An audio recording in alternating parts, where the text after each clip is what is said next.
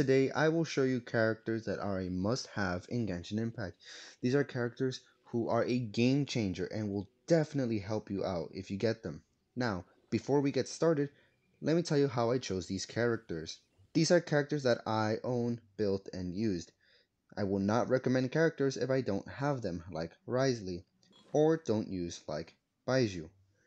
I tried to pick characters that have different weapons, roles, and elements. Now, with that being said, let's get started. Coming in at number 6, we have Bennett. Bennett is a Pyro sword user who is one of the best, if not the best, support in the game. Not only does he buff your team's damage, but he heals your on-field character.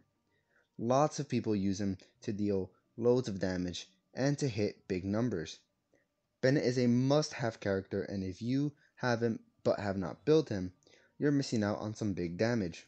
Moving on to number 5, we have Raiden Shokin. Raiden is an Electro Polearm user who is considered one of the best damage dealers in the game. Apart from dealing massive amounts of electro damage, she also can regenerate massive amounts of energy recharge, if you have the right build for her. She also serves as an off-field DPS as her skill stays active even if you switch to another character. At our number 4 spot, we have Furina. Furina is a Hydro Sword user who has become one of the best characters in the game after her recent release.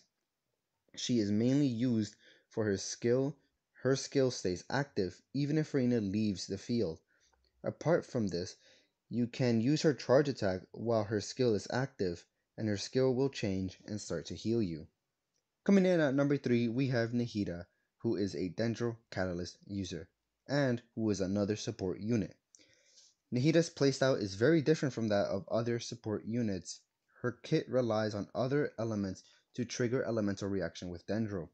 Her skill tags the enemy with Dendro, and depending on what element you use, you will have a different reaction.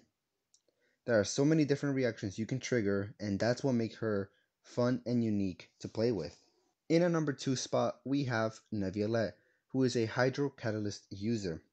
Neuvillette is arguably one of the strongest characters in the game right now, and for me, that seems to be true.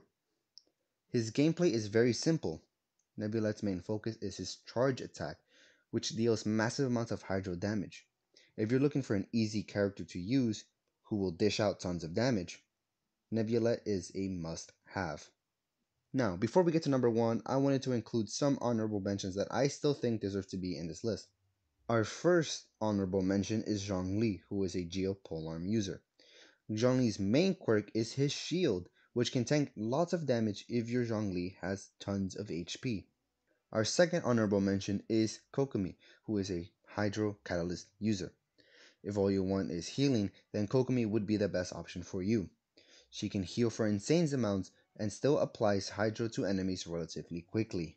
Our last honorable mention is Hu Tao, who is a Pyro Polearm user. She's a DPS who can dish out tons of pyro damage using her skill and burst. Very simple character to use, and overall one of the best pyro units. And now at our number 1 spot, we have Dea. Just kidding, it's Kazuha, who is an animal sword user. Kazuha is one of the best crowd control users and also buffs your team with Swirl. Swirl, being an animal-based elemental reaction, will combine with other elements to further boost damage.